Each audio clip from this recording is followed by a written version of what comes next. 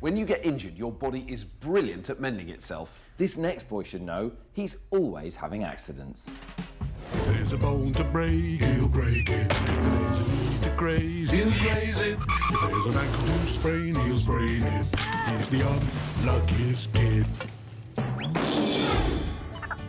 Look out for that squirrel. When you break your arm, it's called a fracture, and it gets put in plaster to keep it in place. But underneath, the real fixing is done by you. Wow! Your broken bone leaks blood, and it contains special building blocks, including fibers from proteins called collagen and cartilage.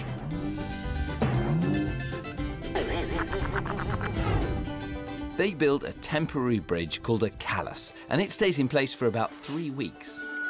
Then a specialist team called the osteoblasts move in. These are cells that make tiny bits of bone that set like cement. After a few weeks, your bones have repaired themselves. Your cast will be off, and you're as good as new. Just watch out for squirrels. Uh-oh! Oh, dear.